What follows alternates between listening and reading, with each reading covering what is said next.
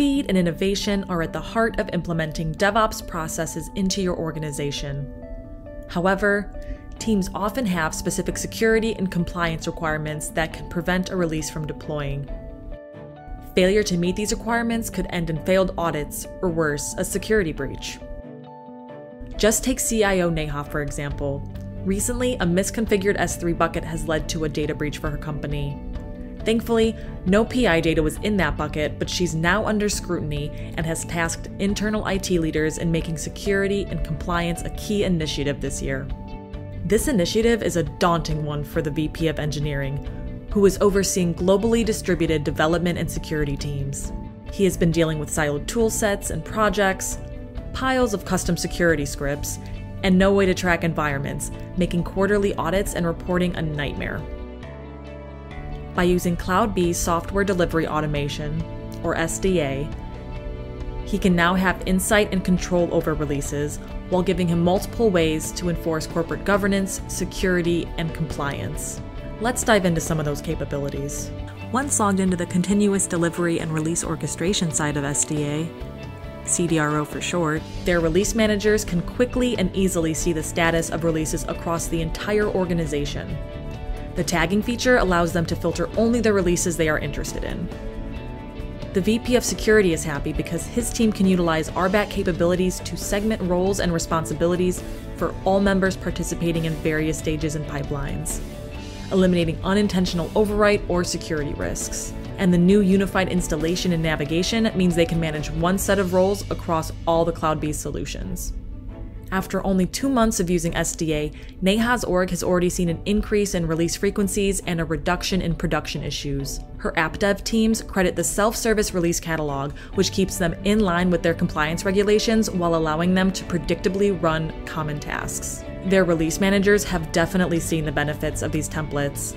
They have been able to standardize environments for each team and their respective release. The teams are using 2 different cloud providers to host applications in containers and VMs, and they can now see what those configurations look like in one place, instead of tracking them down in the individual cloud portals and resources.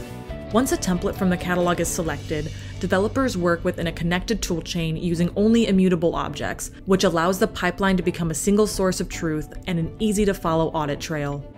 They can even track actions from integrated code quality tools, security audits, test automation, ticketing and ITSM tools like Jira and ServiceNow, and chat ops like Slack and Twitter. Within the release templates, admins can add automated and customized approval gates at any point in the pipeline, ensuring that each stage is reviewed by the appropriate channel before proceeding. This can decrease the risk of deploying bad code into production. However, as we know, sometimes buggy code slips through the cracks. SDA's deployment features like Smart Deploy, drift detection, and automated rollbacks allow for efficient and unattended operation, giving developers more time to focus on innovating and less on maintaining, while giving managers a fully traceable log of every action across the pipeline. The current audit process of software delivery is very lengthy and extremely manual. It becomes a manual hunt, retracing all of the steps taken across disparate teams and tools. Then the teams are asking, do we have all the data? Is the data even correct?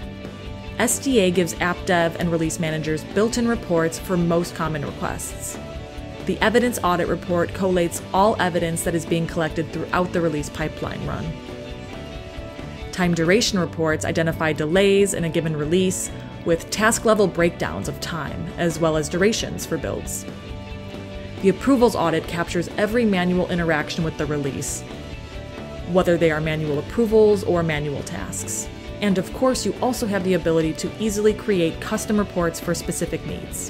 Whether you are the release manager, VP of engineering, or the CIO, you can use SDA CDRO to increase visibility into repeatable and predictable releases, so you can spend more time innovating and less time digging through logs and siloed projects.